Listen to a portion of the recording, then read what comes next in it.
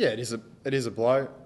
Gives you his form had really picked up the last couple of weeks when we've needed him to go back. So yeah, he leaves a sizable hole, but opens up an opportunity for Jeremy Laidler or Nick Dygan or one of the other guys who can fill that role, hopefully.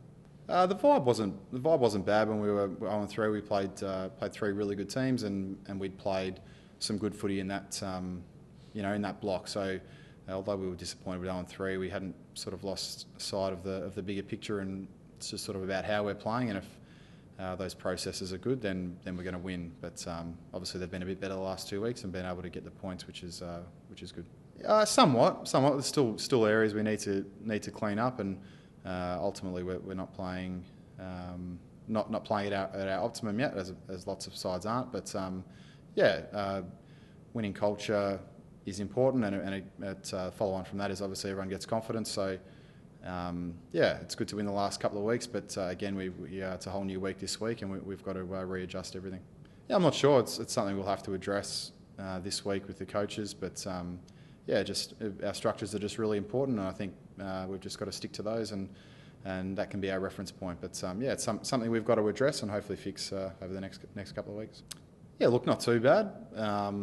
It's a bit of a different role and expected to be vocal and setting the example all the time. So yeah, it's a pressure that's good. It keeps you on your toes, and just trying to support Murph and Simo and the other leaders as best I can, and vice versa from them. So it's an important role and something that all of us guys take seriously.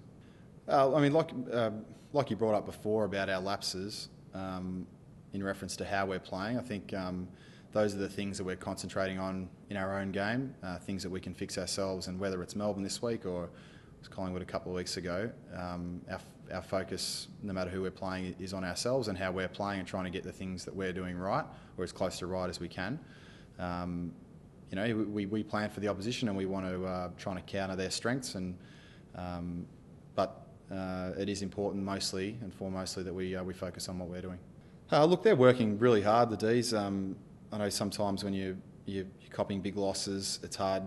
You get consumed by that. A few years ago here, we were getting whacked every week. But look, they've got enough talent in their side. When they're gelling together to play some good footy, they stayed in the game a long time on the weekend. And Brisbane up there, and the heat is a tough trip. So them getting back to the MCG, I'm sure we're going to get their best effort, and it's going to take our best effort to get over the line.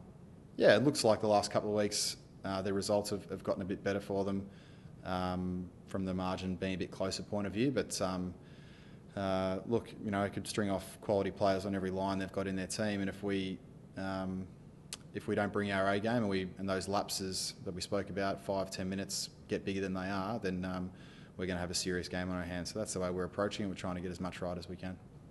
I think it's a bit too early to make a call like that. Yaz has had a couple of good weeks in a row, but goals are the cherry on top of the sundae at the end. We just want his pressure, we want his contesting, and he's been doing that the last couple of weeks, and that's the thing that Yaz needs to rest his hat on, and he's doing that. So that's what's important.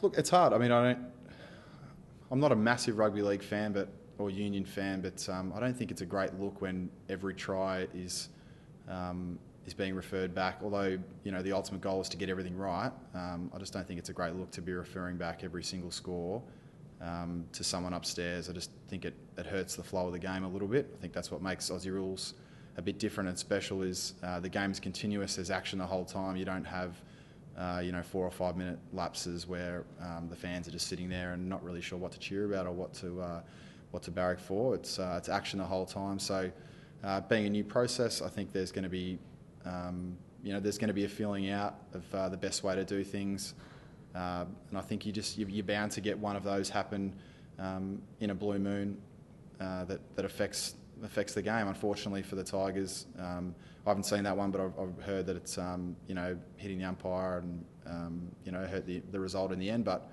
I think it's just unfortunate for them, and it's just a process everyone's going to have to be patient with until it gets 100% right, and it may never get 100% right, but it's just something we're going to have to deal with. I'm sure the umpires are getting coached constantly on positioning and where they can best stand.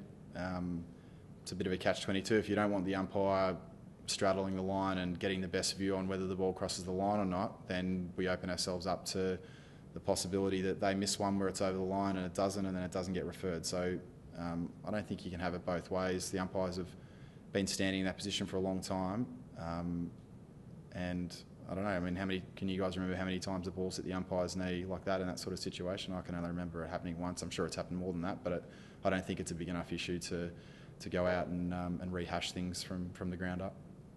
I'm not quite sure. By reports, I spoke to Wadey before, and he said he got through the game well and his fitness felt good. So he plays a big role for our team, Wadey. But I think it'll come down to match committee at the end of the week whether they think his fitness is up to standard and whether his touch and his game time is up to the level that we need it at. So it's a long year, and being only round 5, I suppose we're lucky that Wadey has got time on his side and he can still have a big impact on our year. Look, we are, but we want Wadey to be back and in good form when he comes back. We don't.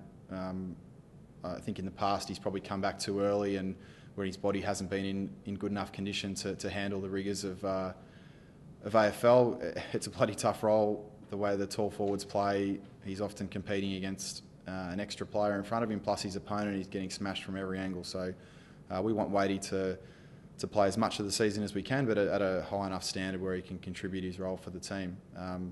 Our tall blokes didn't have a great game on the weekend, but they're competing really hard, and I know that those guys are fighting hard to keep their spot, knowing that when Wadey's fit and going well, he probably is in our starting 18. So that's the challenge for those guys. But we want Wadey back, but when he's fit.